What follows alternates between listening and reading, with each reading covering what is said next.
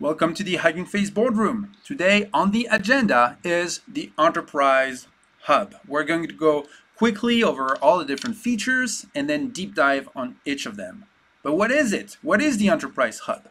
So you probably know the Hugging Face Hub. That's where AI builders go to create, share, and collaborate around models, datasets, and machine learning applications. And there are over 1 million of them on the Hugging Face Hub. And when people want to collaborate privately, they create organizations for their teams or their companies. And there are over 100,000 of these organizations on the Hub. So what is Enterprise Hub? It's a subscription so that companies can get more security, access controls, and compute features as they build machine learning. All right, enough talk. Let me just show you. Meet me at the desktop. And here we go, the Enterprise Hub. You can find it at hf.co/enterprise. And Enterprise Hub is $20 per user per month. So what do you get for those $20? Well, let's take a look. All right. The first thing you get is single sign-on. And that's a very important feature to make sure that everybody within your organization is actually an employee of your company. The second thing is regions. And regions is very important, for instance, for GDPR compliance, to make sure that models and datasets that are created in your organization are going to be hosted, maybe on European servers or on US servers. The third thing is audit logs. It's a very convenient way for admins of your organization to look back on all the changes in your organization, to know who made what change and when. Next, with Enterprise Hub, you now have access to a bunch of very exciting new features, and one is resource groups. Resource groups is a way to define fine-grained access controls for your repository. So you can create groups of repositories for which people of your organization may or may not have access and define what kind of permissions they have on those repos. That's resource groups. The next one is Private Datasets Viewer. Something that the community really appreciates on the Hugging Face Hub is the ability to pick into and explore the training data that is part of these gigantic datasets that go into training machine learning models. And with Enterprise Hub, you can do the same thing on the datasets that you privately host within your Enterprise Hub organization. And there's a lot more. There are advanced compute options. Maybe you're using Hugging Face inference endpoints to deploy your models for production. Maybe you're using Hugging Face Spaces to create online applications for your machine learning models. With Enterprise Hub, you have access to beefier, larger, more powerful compute options, in addition to exclusive services like Train on DGX Cloud, which is a very easy way, no-code way to fine-tune large language models or image generation models directly using NVIDIA's DGX Cloud H100s as a backend. So very cool, exciting, advanced compute options on the Enterprise Hub. And there is a lot more. With Enterprise Hub, you get priority for your support requests. You can set advanced billing options like a spending cap. And so lots more to talk about. We'll dive into each of those features individually in following videos. So there you go. That's Enterprise Hub. We have some amazing organizations that are already part of Enterprise Hub organizations. Organizations like Qualcomm, like NVIDIA, like Cloudflare, Fetch, Sanofi, etc. So we're very excited for more of these hundreds, thousands of organizations to upgrade to Enterprise Hub so they can have access to more security, to more access controls, and to advanced compute options and more. I hope that helped. I hope that it gives you a good picture of what it is that Enterprise Hub is, and also answer to a question that I get every day, which is, well, how does Hugging Face make money exactly? All right, hopefully that will give you some of the answers. Cheers. But first, why is single sign-on so important? Well, on the Hugging Face Hub, we make it super easy for people to collaborate together privately within organizations. And when you are an admin of an organization, you can very easily invite people either by using this option to enable inviting users by sharing a link or via email, or by just adding a button on your organization page so that people can request to be added. And this is great so that you can bring people in from different organizations to work on the same projects. But if you're at a company, this may not work because you may not want to have people outside of the company have access to your models, data sets, and applications. And maybe you want to make sure that when people leave your company or join your company, you can make sure that every single member of your organization is currently employed by your company. And that's what single sign-on is all about. So let's take a look at the options for these organizations, which is upgraded to Enterprise Hub. So what you can see here are the options, and they are available if you are an admin of the organization for you to configure single sign-on for your organization.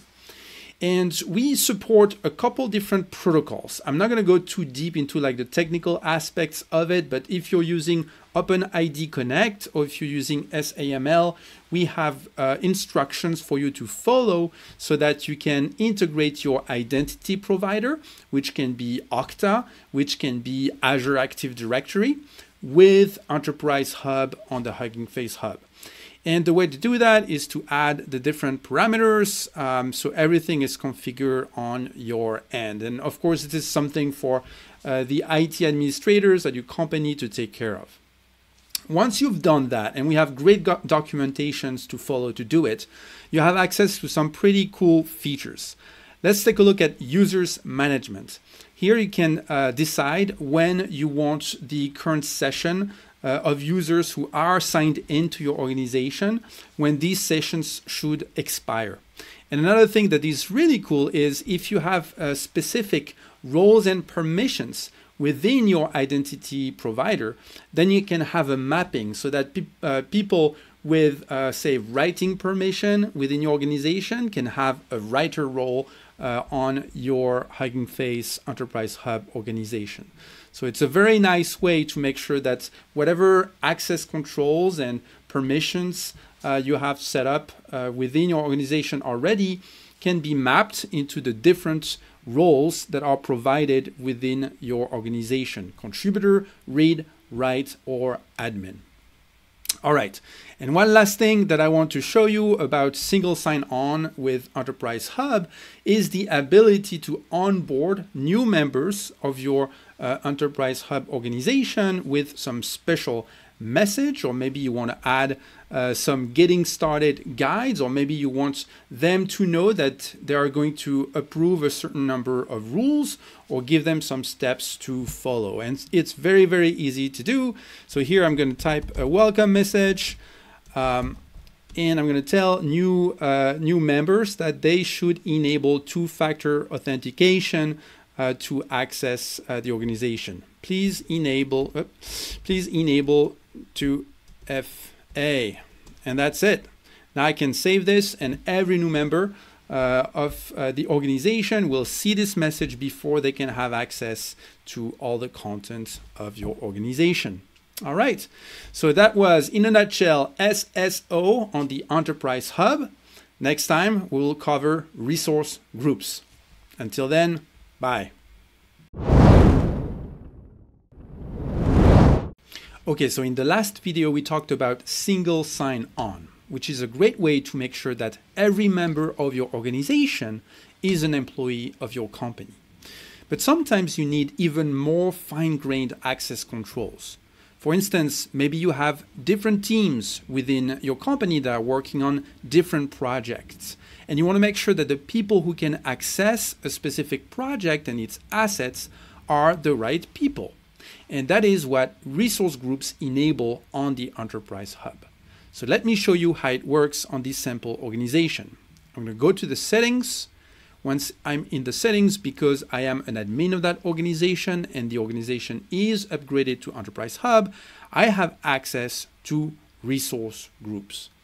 And here I can see that there are already 2 resource groups that have been created, the AGI team and the Get Real team.